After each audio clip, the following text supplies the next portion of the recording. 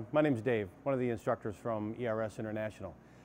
Today we're going to continue in our study of rope rescue systems, and in particular today we're going to talk about mainline operations, beginning with taking a look at the Petzel ID, which is our lowering device for most of our operations. We'll talk today about the setup of this, the terminology associated with it, the operation, and we'll finish by incorporating the ID into a raising system to complete our mainline operations. The other half of mainline is the belay setup. In a previous module, you could look back at that and review the operation of the Petzel ASAP. Also in previous modules, we talk about the construction of pulley systems, and you can also refer to that as it relates to the raising portion that we'll cover a little bit later on. So for starters, let's take a look at the Petzel ID. We've been using the ID for a number of years now, and it is our friction device, or our lowering device, if you will.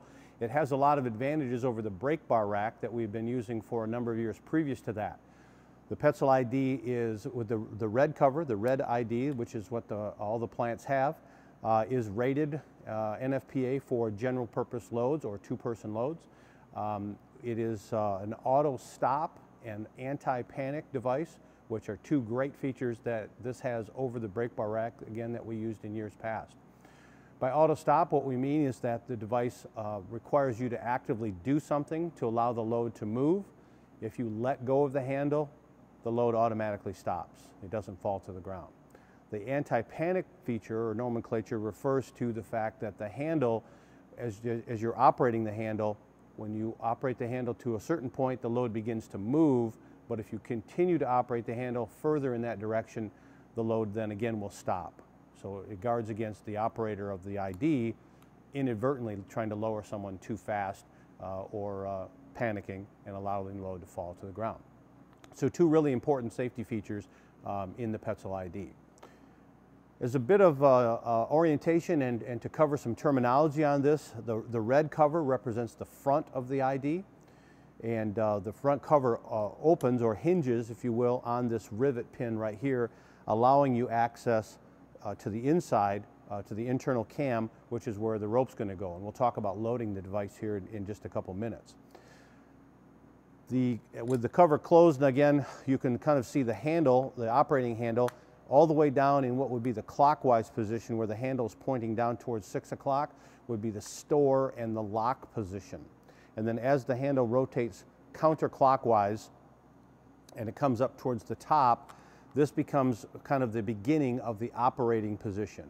One thing to notice is that in the lock position, if we go back to this and open the cover, you'll see that there's a very little gap right in this area here where the rope is going to be placed. And you see that gap then, it would be pinching or clamping, if you will, the rope, and that's where the brake function comes from in that, or the lock-off function. Then as we bring the handle around more towards that 12 o'clock position where we had it a moment ago, you'll notice that gap opens up, and that would allow or begin to allow rope movement through the device, which is controlled by the friction in your hand. We'll talk about that in a second. Even at this point, the rope will not move because of the spring tension on this cam device right here. We have to bring the handle further counterclockwise, and at this point we'll meet some resistance in the movement of the handle. And at that point, we'll force the handle just slightly more to try to find that little sweet spot, which is going to allow the rope to move around this cam device in here. Okay? The panic position is all the way counterclockwise, and when I yank it down to this position, the load is going to stop again, and this is going to lock off and not allow rope to move through there. Okay? Now that doesn't demonstrate fully without the rope in here because it needs the tension on the rope to spring this cam, but you'll see it in operation as we look a little closer at that. So the red represents the front. On the front, and you'll see by the little inset graphic here that there is a diagram on the front cover that shows you how to load the rope into the device, so it gives you a little direction there. Similarly, on the inside, as you see in the other picture, there are two graphics, one down here to indicate the end of the rope, and another up here at the top that shows your hand gripping the rope, and that also guides you on how to rig the rope through the device correctly. It is important that you rig the rope correctly through this because the ID is a directional device.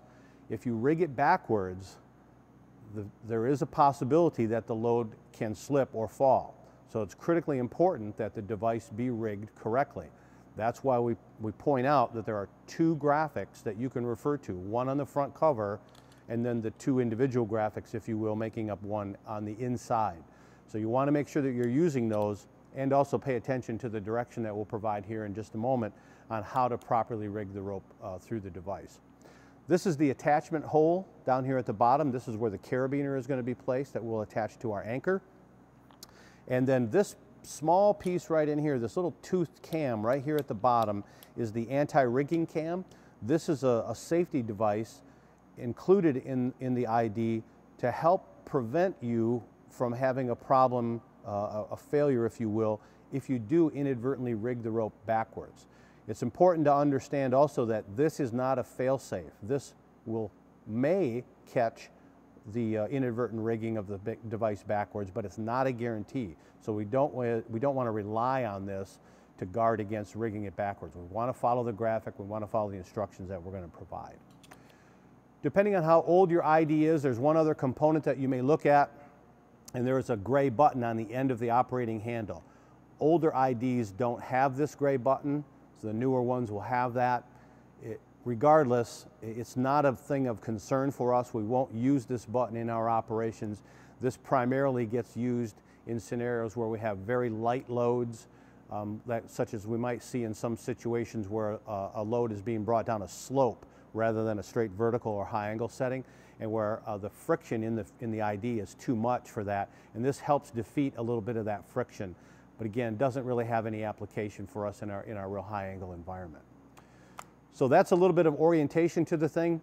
There are some inspection points that we want to be aware of before we get going. So prior to using your ID, realize that there are some internal components that we don't have the ability to inspect simply by opening the cover and looking it over. So one of the things that we can one of the ways we can kind of assess that a little bit is simply to give the ID a little bit of a shake or perform a bit of a rattle test. What I'm really just listening for are their internal parts that might have broken off and might be flopping around in there. Then I'm simply going to look at the overall condition of the ID.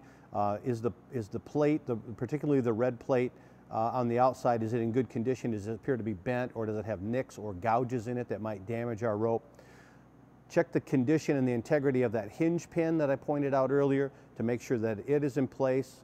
There's also a small mushroom cap, a little post right here. I want to make sure that that post comes on the outside of the plate, and it helps to keep the plate from springing open. It serves as a stopper for that. When I open up the cover, I want to look inside at the parts, and I want to make sure with the handle in the unlock position that this spring cam does have spring tension on it and that it will snap back. And the same thing holds true for the anti-rigging cam. Does it snap and does it move freely? I can look at the overall cleanliness of the device to make sure there's not a bunch of dirt and gunk inside, and I can clean that out a little bit with a little bit of a cloth, or even some cases maybe a Q-tip to get in there and get some of that dirt out of there. And then the thing that's a little bit tricky to look for, and I'll show you where it is, but you'll want to again refer to the picture, the inset in the video here, on how to inspect it for wear. In essence, we have this groove, or this trough, if you will, that the rope runs through. To my left, there's a small raised portion of metal there, and that is the wear indicator. Basically what you're looking for is the trough, or has that little groove, has it widened itself out? In other words, if it looks something like this now, has it widened out to this point, to the point where that has widened out to that little wear indicator? If the device shows wear to the point where the trough is out to that wear indicator, that is your indication that it's time to retire the device. It's been worn sufficiently that it should be retired. The issue that you'll have at that point is a tendency for the rope to want to slip through the ID, even in the lock position. Okay? So this is a piece of stainless steel, so it is going to wear pretty slowly. It's not something that's going to get worn out in a short period of time as a general rule, but it is something you want to be aware of. Okay? So that completes our little tour of the Petzel ID. We'll move over to our anchor point, and we'll take a look at how to rig the rope up and then how to operate the device and take a little bit closer look at some of the internal features and how the device works. All right, we're going to take a look at how to rig the Petzel ID. So as a point of reference, this block of steel here is going to represent our load today, and then it is attached to the red rope, which is our main line, runs up through the high directional pulley, in this case attached to the structural steel in the overhead, and then the red rope runs back towards our anchor point where we're going to be running our lowering operation. This lower will be run through here, through our ID, as we've talked about, and we want to talk about how to correctly rig the ID to make sure we don't have it backwards. So we have a point of reference here. We have our main line, again the red rope, and it's attached to our load right down at the other end, which you saw. To start the operation, I would suggest that you develop a routine or a habitual way that you rig this thing so that it's always done the same way. You're much, much less likely to miss something or to make an error if you're always doing something the same way. So for starters, I'm going to hold the ID in my left hand upright. In other words, the writing, the printing on the front is upright.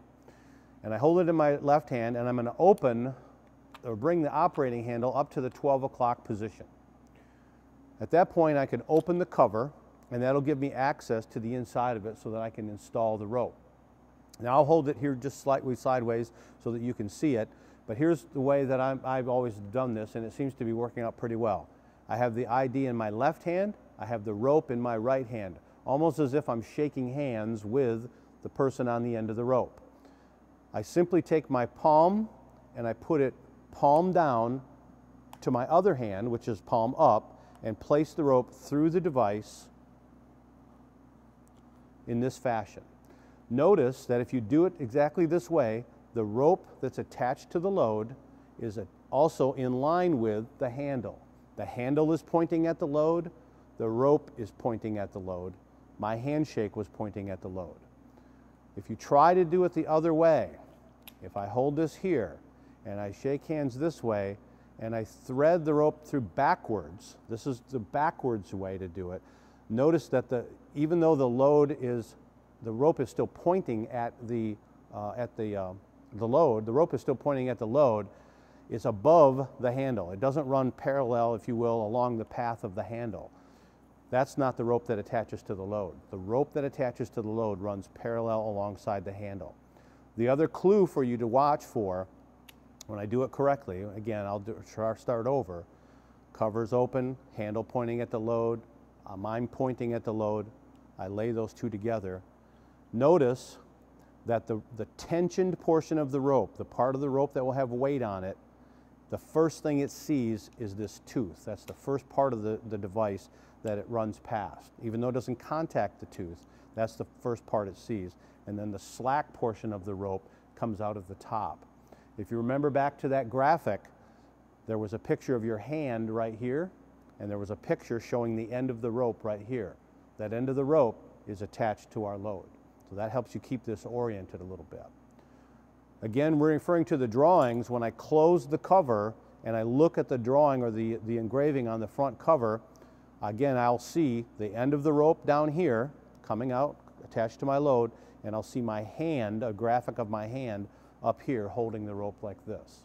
So I should be able to double check my work, cover open or cover closed. I have a point of reference. So combined with the fact that I have a routine or a normal way that I always put this together, the chances of us rigging this thing backwards should be pretty low. Of course, our final safeguard in that is always going to be to have someone double check it. So if I build the system, someone else will come over and verify that I built it correctly, and that would include the things like, did I build the anchor correctly? Are the carabiners locked and oriented and so forth? So that's how we get the thing rigged up.